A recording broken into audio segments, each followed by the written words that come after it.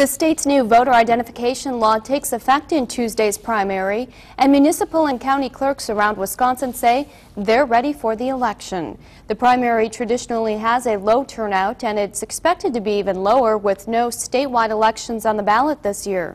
But officials say because of possible confusion with the voter ID law and new boundaries for local races, that could be beneficial. The election is anticipated to be a good dry run for what should be a higher turnout presidential primary on April 3rd.